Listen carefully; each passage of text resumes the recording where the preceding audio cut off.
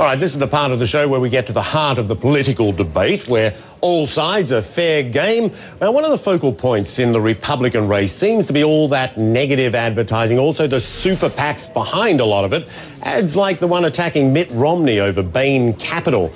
Now, super PACs were born from that Supreme Court decision that allowed unlimited spending by groups not actually coordinating directly with a candidate. It may seem appropriate then that the second anniversary of that decision is Saturday, the same day as South Carolina Republican primary. That's because in South Carolina alone, super PACs have accounted for nearly 70% of the campaign ads. Joining me now, conservative blogger Crystal Wright and CNN political analyst Roland Martin. The biggest battle of the super PACs has been between Newt Gingrich and Mitt Romney. Roland, you know, when you're talking about these negative ads, and they're meant to be at arm's length from the candidates, I mean, what damage is being done to the system? What are the candidates saying makes them okay?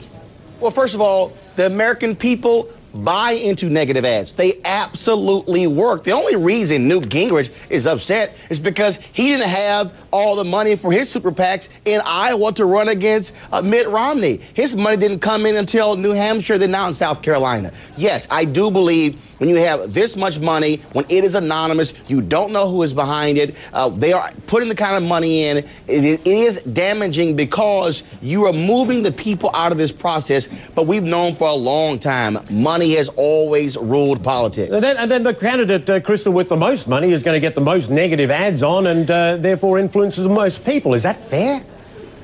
You know what? Nothing is fair in politics. All this hoopla over all these super PAC ads, Mitt Romney had it right. You know what? It's a part of the political game. So if candidates had the ability to raise unlimited amounts of money, we wouldn't have to worry about this. Candidates would be held accountable for their own messaging. I think, look, super PAC ads, like all political ads, if they're negative, they're going to have a negative effect on the opponents. So candidates like Gingrich and others and Santorum need to really quit the whining, folks. I mean, last night's debate... Shouldn't they be winning based on what they can do, not what the other guy hasn't done? Yes, that has never been the case. That's never been the case in politics. You know, I want to play you a chunk from... That's never been the case in politics. All right, let me play you a chunk from a Rick Santorum event this morning and we'll discuss. This is a character issue. I mean, we have a lot of character issues dealing with Mitt Romney and his ability to be able to hold a consistent policy position on a whole host of issues. But when now he's trying to run for president of the United States and there's ads out there that are absolutely certifiably false, and he says they're okay because it gets him political advantage, this is a huge character issue on Mitt Romney's part. He needs to step up and do the right thing and quit playing dirty politics. Yeah, Crystal, you touched on this before. Is it a character issue or is it just politics the way it is? Oh, come on. No, it's politics. Come on. Santorum is upset because Romney's super PAC ran an ad about him allowing convicted felons to vote. And I think last night Santorum did a great job, you know, counter to what and contrary to what Roland would like to believe. Debates are where candidates can put other candidates on the record. I think we saw Romney unravel. Santorum spent Crystal, 20 minutes in a toe-to-toe... Excuse me, Santorum spent 20 minutes calling out the fact that while Romney was governor, he allowed to stand the fact that felons who were on probation could vote. I think it was great. So negative ads, wait a minute, Negative ads do have an effect, but it's not all in the political process. All right, Roland, very quickly, because I want to put something else to you, Roland. So ridiculous. Crystal, Crystal, breathe. Barack Obama's going to raise $1 billion. All right, Crystal, let Roland have a go now. Come on. I'm breathing, Roland. Okay, first of all, Crystal, please breathe. Here's the deal. I understand what debates are about. I said early on that Rick Perry, we will see how he performs in the debates to determine what kind of candidate he is. And so I don't disagree with that. That is what debates are about. But the bottom line is this. The political system has become about money. That shouldn't be a news flash, Crystal. It might be to you because you're still talking. The reality is that's what they are for. I got something, and you may have been able to tell by now, but I'm a bit of a foreigner.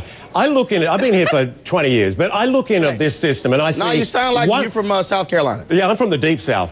Australia.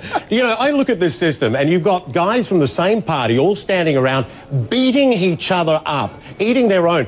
How damaging is that to the political party that is doing the beating up? Because in the end, they turn around, as we saw John Huntsman do, one day saying he's unelectable, next saying he's a great guy. Roland, you first very quickly. We're going to get Crystal Well, look, obviously that has always been the case, unlike other countries where it's really about the party and not the person. But that's what it's all about. And again, remember, when Hillary Clinton ran those 3 a.m. ads against then Senator Obama in 2008, the GOP played on that. This is what happens because you have an intra-party fight, then you have a general election fight. That's not going to change ever. Is that a good idea, though, Crystal? Isn't it damaging? I mean, look, in 2008, as Roland pointed out, we saw Hillary Clinton, Biden, Obama, everybody was slinging the mud every which way. But people forget that, I guess, because, you know, it was a Democrat primary. Fast forward to today. Romney, no one forgot. This is about, excuse me, this is about the process working itself out and conservative voters coming to terms with whoever the nominee is. It looks like it's going to be Romney, and I think it's a good thing for Romney. It's like a proving ground. It's a dress rehearsal for what he's going to face against Barack Obama, and he should look at it that way. Good to see you guys. Roland Martin, Crystal Wright. Appreciate that. That is fair game. We'll be speaking again, I'm sure.